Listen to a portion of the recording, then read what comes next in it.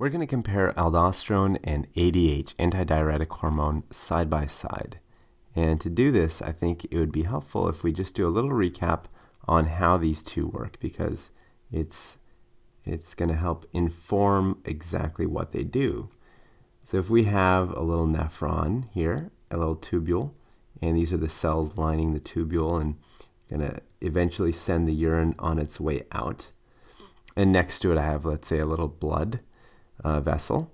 And just to save myself from drawing it twice, I'm going to just cut and paste this over to this side right here. And in this tubule, we know that on one side we have, on this aldosterone side, we have water permeability. So this membrane that kind of separates the two, or this layer of cells, is water permeable. But over here, we know on the ADH side, this is not water permeable. And the reason I'm saying it's different is because we know that although they look the same, these are different parts of the nephron, right? Different parts of the nephron. And the way that aldosterone works, the main thing it does, is it's going to pull in sodium. And it's going to spit out into the urine potassium. And that's the main activity of aldosterone in terms of capturing sodium. And what happens is that sodium, we know, is not permeable. Sodium is not permeable to membranes, not able to cross membranes very easily. And that's actually really important, because if it can't cross membranes, then it means that it's going to contribute to tonicity, because we know that the ions that cannot cross membranes are the ones that are the biggest contributors to tonicity. And in fact, this is actually very important, because potassium, by comparison, can, I'll say, slightly cross membranes, can slightly cross membranes. So if you have one ion that cannot cross membranes at all, and you give away the ion that can slightly cross membranes, then your tonicity goes up, because overall you're getting more ions that are going to stay in the blood vessel. And because they're able to stay in the blood vessel and can contribute to tonicity, water is going to be driven into the blood vessels. So that's really how aldosterone is dragging water into the blood vessels, through increased tonicity. And by comparison, the ADH is just using water channels. I mean, if water is unable to get across otherwise, if you throw in some water channels, then you have no problem gathering water. So these are the key differences. One of them uses an osmol to drag water across, and that's why we always say sodium, or water follows sodium, and the other is just using channels. So let me make a little bit of space here. Let's see if we can create some space down here. And I'm going to create two categories. So let's say one category is volume, and the other category is osmolarity. Osmolarity. And we know osmolarity actually is simply a fraction, right? It's just osmoles divided by volume. So the same thing that we have in the other column. And I'm going to do that for this side as well. Osmolarity and osmoles divided by volume. And we're going to actually see how these two work and whether one or both of these things will be affected by the hormones. So we know that the way that aldosterone works is by raising the osmoles. It's going to change this. It's going to increase the osmoles. And as a result, it's actually going to increase the volume, right? So it's going to increase volume as well. So actually, both osmoles and volume are affected. And so let me start out by just simply circling this box, because we know that the volume is affected. But because osmoles and volume are both affected and that they're proportional to one another, we usually don't think of osmolarity being affected by aldosterone, because both the numerator and the denominator are going to go up if there's a lot of aldosterone around, or down if there's not any aldosterone around. So osmolarity doesn't really get affected by aldosterone.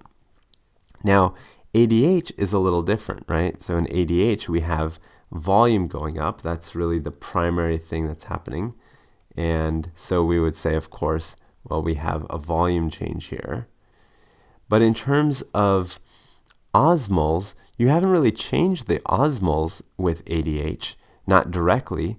And if you haven't changed the osmoles and you have changed the volume, then osmolarity is changed, right? If you just change the denominator but not the numerator, then the number will change.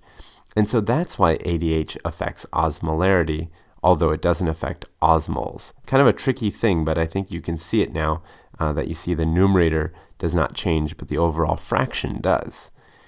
So you have on this side increased volume, and you have increased volume on this side, and you have decreased osmolarity. So these are the major changes from these hormones. Now let me make a little bit more space and we'll just continue this line of reasoning. So if these are the changes, now imagine a scenario where you want to increase volume. Let's say you want to just increase volume, but maintain, you don't want to change the osmolarity. I'm going to write osmolarity. So if you want to increase volume but maintain osmolarity, which hormone would you use? And let's, because we can't see the hormones now, let's just use aldosterone, and ADH. And I'll just put up arrows and down arrows. So if these are the two hormones, if I want to increase volume, I would definitely use aldosterone because that doesn't affect osmolarity.